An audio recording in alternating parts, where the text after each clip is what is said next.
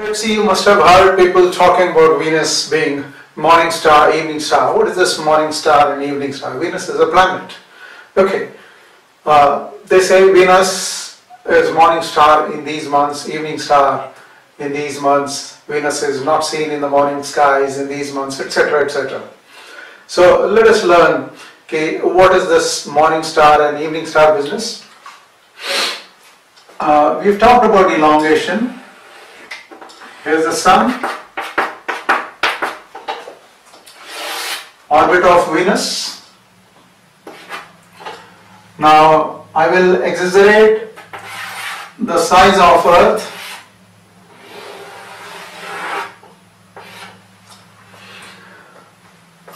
Let's say Venus is here,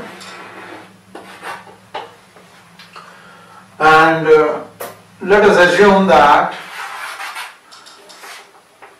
this is observer position 1. If the Venus is here, from Sun to Venus we are going clockwise as seen from top. So Venus is on westerly elongation.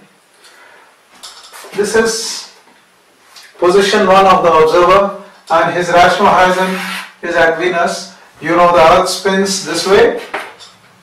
So what's actually happening is Venus is rising.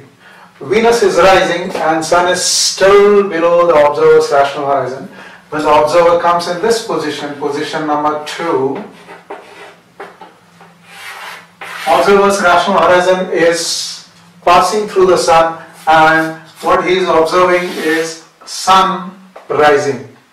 So Venus has risen before Sun. That means we are talking about the morning situation. Venus was seen in the morning.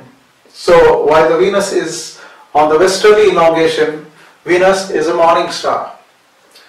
Now let us say Earth has spun a little more, and now we are going to witness the setting of Venus and setting of Sun.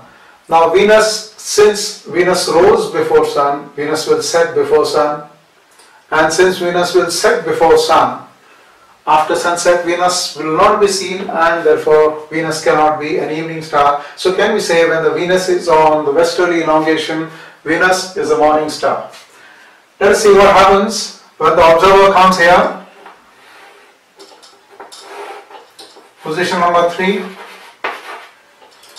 The observer's rational horizon is passing through Venus, and as you know, Earth is spinning this way. What is happening is Venus is setting.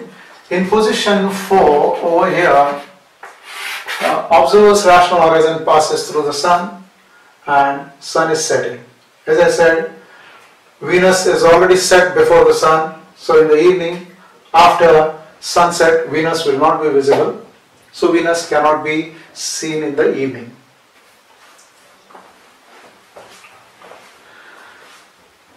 Now we'll place the Venus on easterly elongation and see what happens.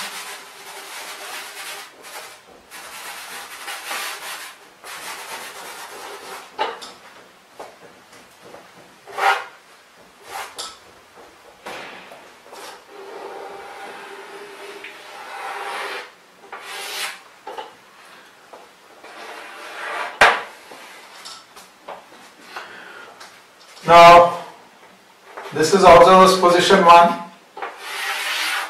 His rational horizon passes through the Sun. Earth is spinning this way. So what this observer is observing, witnessing, is the sunset.